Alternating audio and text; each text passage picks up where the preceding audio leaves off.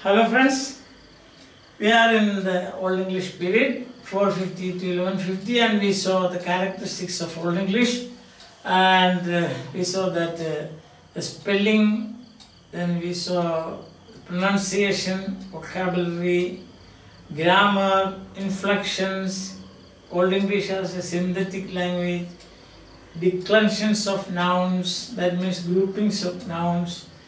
Then we have cases, nominative, genitive, dative, accusative, and now we have come to one more point, and that is the tense, the verbs in Old English.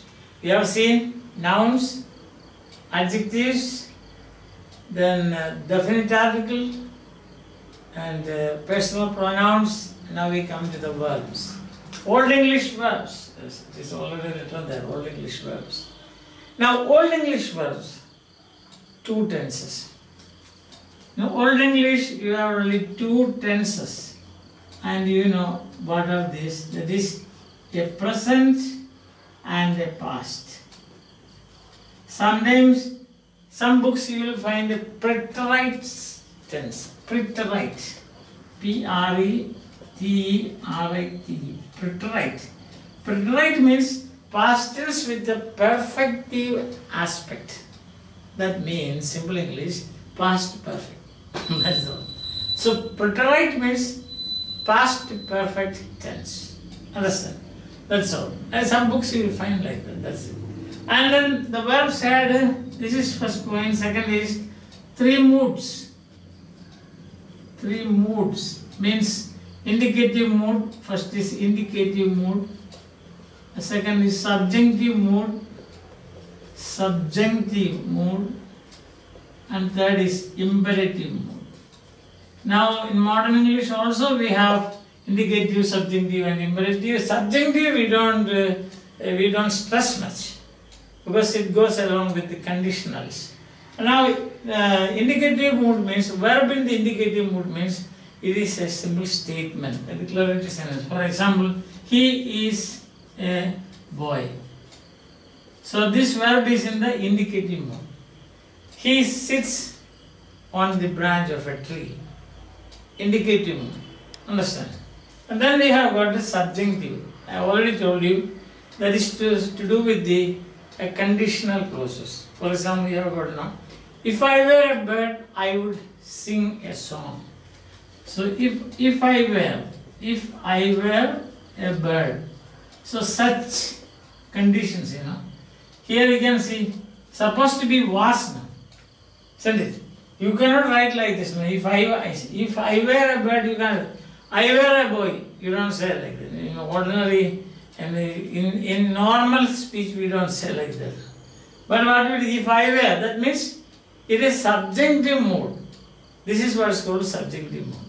Or we can say conditional as the use of verbs in conditional clauses.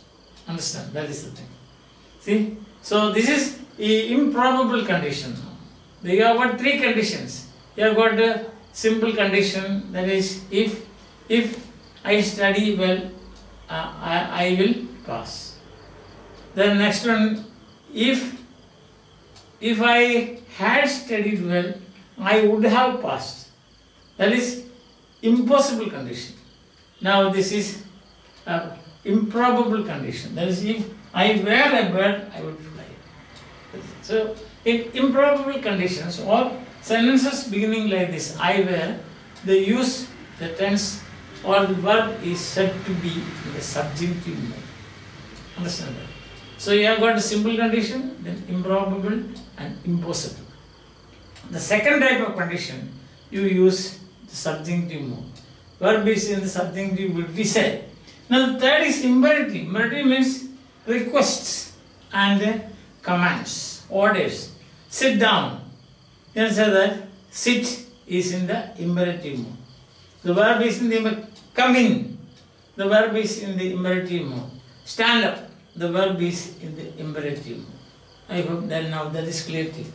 Now, and a third characteristics of Old English verbs were, Old English, just like modern English, three persons. That is First person, second person, and third person. Just as you have got now. I am, you are, he is, they are, or we are. Three persons. Two numbers. Fourth point is two numbers. Two numbers means singular and plural. Is that singular? For example, he comes, they come. In singular we say he comes. Plural they say, you say they come. Understand? That's also simple. And still there is another, that is, you have got a fifth point. You also will find today strong and weak verbs. Strong and weak verbs. Two groups. The verb groups you call conjugations. Conjugation, that's the word used, conjugation.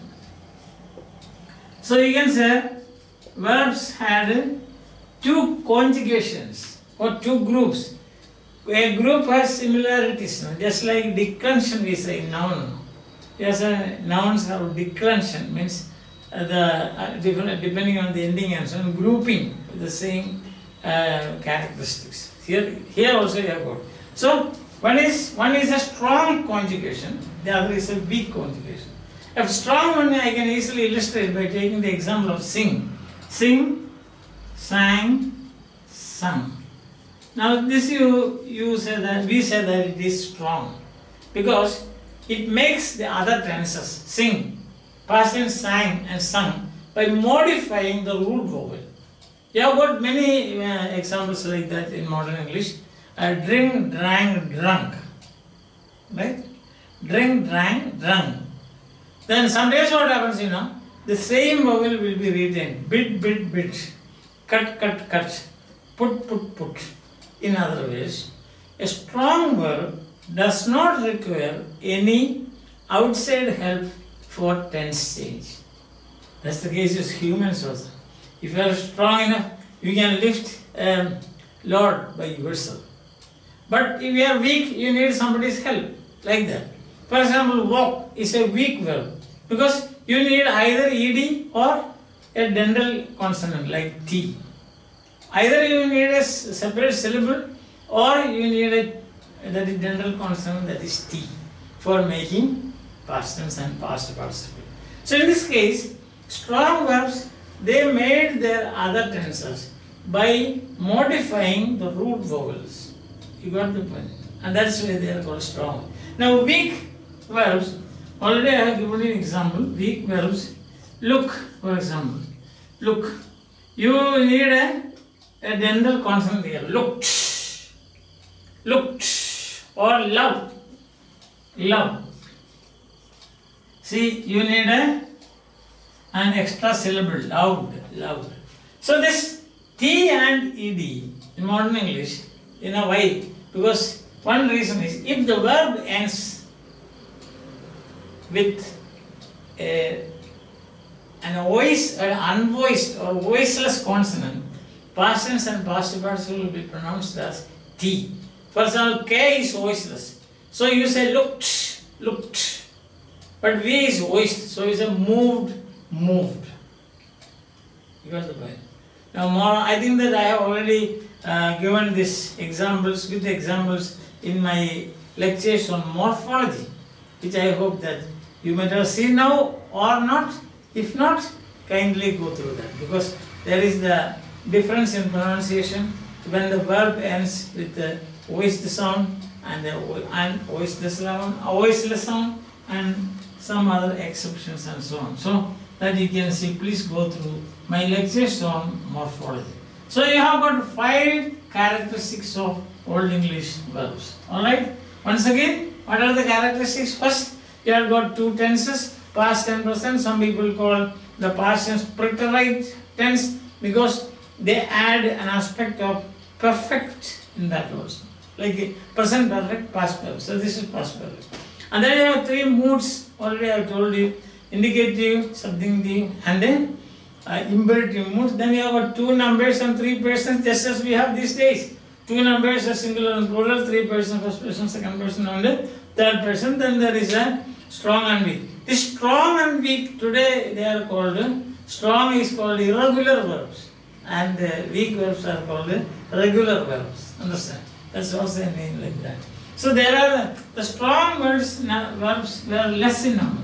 In Old English there were just 300 strong verbs. All the other verbs were weak verbs. Now the weak verbs, as you can see, example. This Old English example I have already given you. I'll give you some Old English example. You have got to from man. From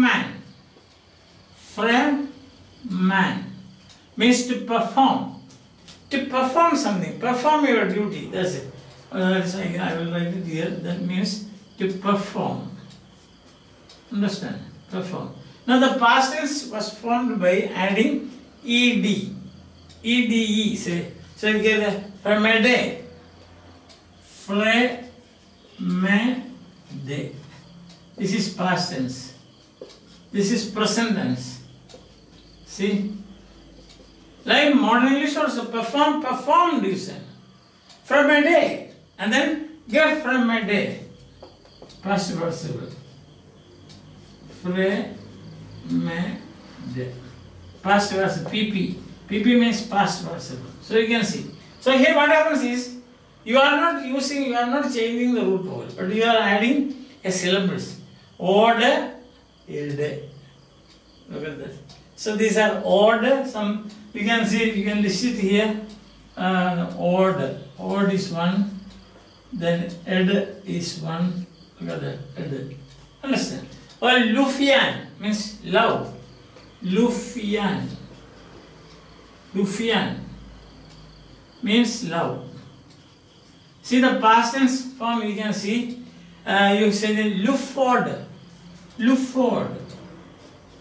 Lufford. Lufford. That is the syllable. Extra syllable is there. Geluford. Geluford. Oh, sorry. Geluford. O-D, O-D-E, E-D-E. Understand that? Then we have got a Libban. Libban. Libban means, from there, to live. That's the meaning. To live. Libban. Lift day. Past tense. Lift day. See, lift day. D-E. Lift day. And Gillifet. Gillifet. Yes. So, you use the ED, then DE, D, ODE, see, OD. So, these were the past tense and past participle suffixes used.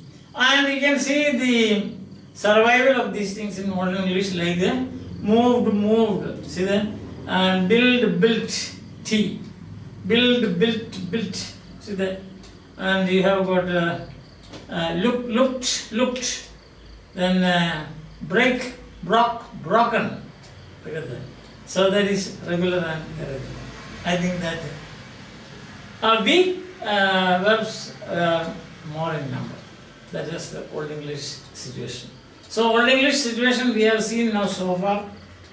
We have seen vocabulary. Vocabulary means the general character of the vocabulary. That is, it was unmixed and it was pure. And the spelling, you had strange characters like this, you remember, no? This and digraph, this kind of digraph. SC for SH, C for K, etc. we saw. And then we had pronunciation, all the long vowels were pronounced long. And we had grammar, the distinguishing factor of Old English grammar and Modern English grammar is, Old English grammar had nouns inflected for cases. Nominative means subject, genitive means possession, dative means indirect object, and accusative means direct object. So inflected, nouns inflected, adjectives inflected, then you had personal pronouns inflected, isn't it? Personal pronouns inflected, and definite articles inflected, but today we don't have any of these things. When we come to modern English period, when I tell you there is a huge loss of inflection in modern English, then we compare it like this. Because in modern English you have only one form. Modern English has for the adjective only one form, that is good. Good. There is no gooda, goody, goodo like that. Nothing of that. Understand? But of course, we can understand personal pronouns they retain. Now, one last point to remember is, I think you are taking this down. It's very important because very often you get a question in the university exams, characteristics of Old English, then you can give one or two examples and say what are the characteristics of Old English, and that becomes. Now I will illustrate Old English, then you will understand the reason. Fadre ure, that's it. Fadre ure. Ure means our father. Our father.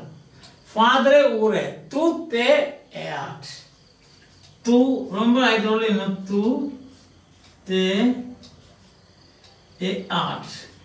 See that? Tu te eat. On Heophenon. On Heophenon. So what is this? This is the Old English illustrator. This means our father in Modern English. Tu te, who art, you who are on Heophenon, you who are in heaven. That is the meaning. Look at that.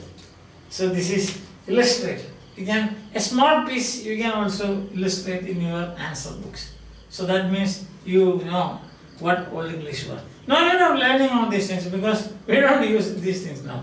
But at the same time, as I told, like archaeologists, take interest in linguistics, historical linguistics, or what you call diachronic linguistics, so that you get satisfaction. You know, when I say our father, who are to know, oh, its original form was Padre ure. See that? Te tu te eat on Heophenon, etc. against. Now you know, if you browse the net, you will see that there are people spending their lifetime, the entire life, studying and researching Old English and its characteristics. There is an Old English dictionary, do you know, compiled by I think 2 Canadian scholars.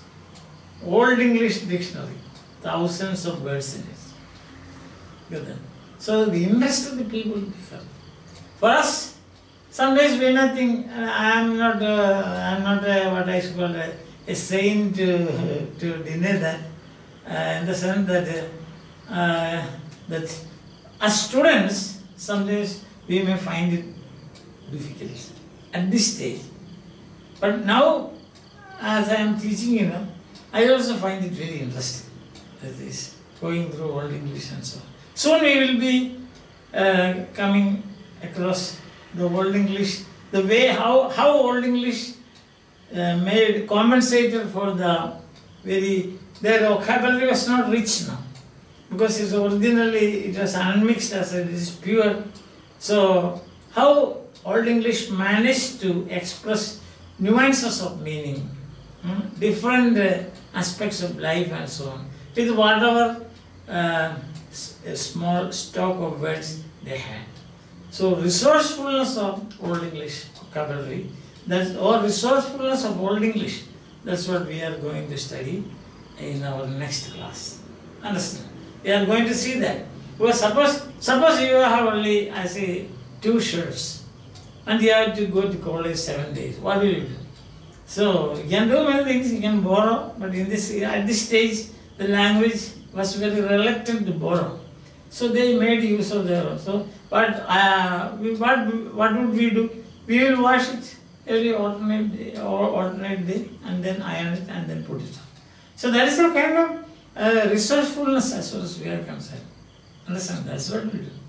Or we take old shirts which we had left out, and we will try to make some changes here and there, or stitch this part or that part, change the fashion and so on, start using it. Like that. So resourcefulness of Old English vocabulary is a very interesting and a challenging and a very romantic subject to learn. So you can wait for that. In the near future, we will meet again. Till then, bye. Take things easy. Take care.